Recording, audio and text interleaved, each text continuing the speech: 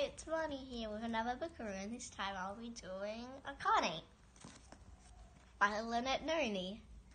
I've actually met Lynette before, and she is just amazing. She can really help the reader think that they're there and help them see everything.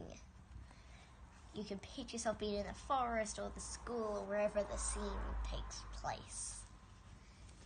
Arkanae is the first book in a wonderful 6-book series called the Madoran series. I just loved Arkanae. I could really imagine every little detail. And I cannot wait to read Raylia, which is the next in the series. Definitely recommend 12 to 13 plus for all readers who love fantasy, as this book takes place in a new world, like a new dimension.